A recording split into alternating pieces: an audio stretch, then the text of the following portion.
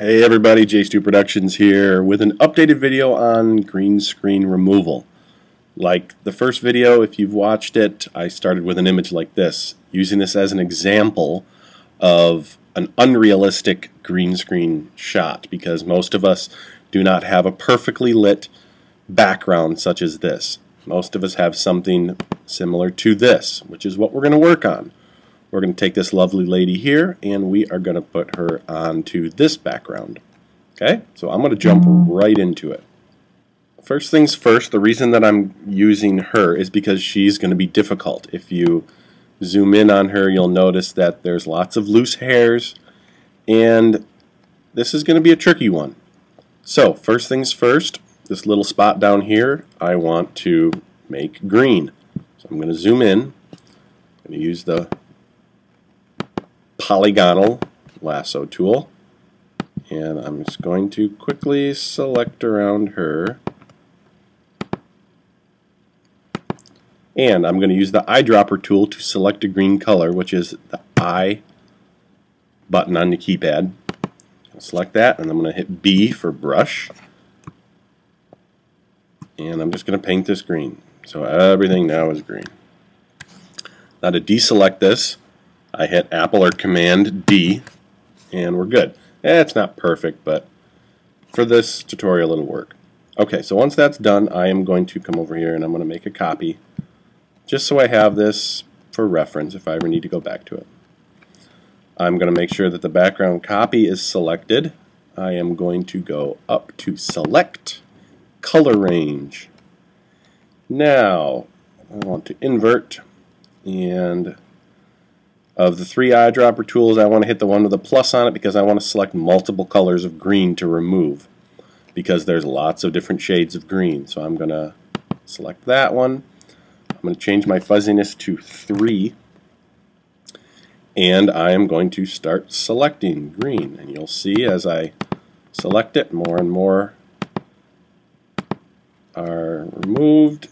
And if I need to fine-tune it, I can actually go over here and specifically select this until almost all of it is gone. Pretty close. Okay. Make sure that the invert is selected as well if you want to kind of resemble this. Once I'm done, I will hit OK. Now you'll notice all these little bits and pieces are being selected. We want to get rid of those. So we're going to go back up to Select. We are going to go to Modify, and we're going to go to Contract, because we want to kind of scrunch in this selection tool. And when we do that, it will remove all these little speckles.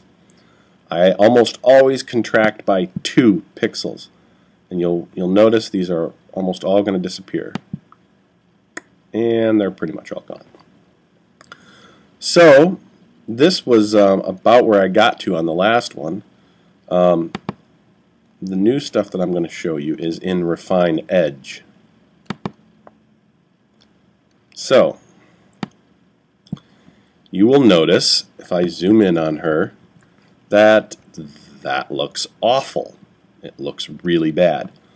So the first thing that I'm going to do is I'm going to click Smart Radius. I'm going to turn that on, and I'm going to bump this sucker all the way up to 250. Now watch what happens. It'll take a little while. See that? I don't know why it does it, how it does it, but it does it, which is cool.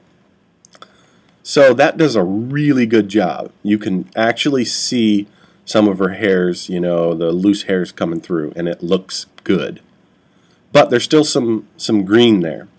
So I'm going to go down to Decontaminate Colors by 50%, and that will also do a really good job of removing some of that extra color. And my computer is being a crap something, whatever. Anyways, so we're off to a really good start here. I mean, this looks pretty stinking good. I'm not going to mess with any of this stuff. Some people will smooth it out a little bit, but yeah, see, that just makes it a little fuzzy, so I'm not going to do any smoothing at all. None of this stuff. Keep everything the way it is. And I'm going to hit OK. Alright, so now what I have, if I zoom back out, which you can zoom in and out easily with your keyboard by hitting Apple or Command and then the plus or minus keys on your keyboard. So if I remove all the background layers, that's what I have left. I have her. There she is. Now I'm going to kind of detach this from here, and I want to get her over here. So I am going to make sure that she is selected. I'm going to hit the V key, V, which is your move tool, and I'm going to hold down Shift and V, click and drag her over, and there she is in all her glory. But she is way too big for this image, so I'm going to resize her by holding Command or Apple and T. Now I'm in the resize tool. So if I go like this, or just try to resize it, it doesn't do a very good job. So let's say I do that. Oh crap, she's all squished, so I'm going to hit Apple or Command and Z to undo. And I'm going to go up to the corner and I'm going to hold down the Shift key, and then I'm going to click and drag, and that keeps the perspective, the dimensions, about equal. So there, that looks good. Works for me. Okay, there she is. She's in there. She's still a separate layer, which is good. But now she's in there. Now I'm going to zoom in on her, and I'm going to just kind of inspect everything, because there's still little bits of green in there. And the way that I personally would do this, and maybe other people have their own way of doing it, but I'm going to use the clone stamp tool, which is somewhere around here, and that's not it. Oh, here it is, right here. Clone stamp, or S. You just hit S on your keyboard. Now, if you don't know what the clone stamp is, basically, like, I find an area and I will set a point right here, and then I can paint over here, and it's going to basically follow whatever path I'm on. So I'm just going to fill in some of these areas, and I'm just going to find an area of hair that that doesn't look good. But if you see what I mean, Alt or Option click, that's going to set that point. I can come over here and kind of paint some stuff in.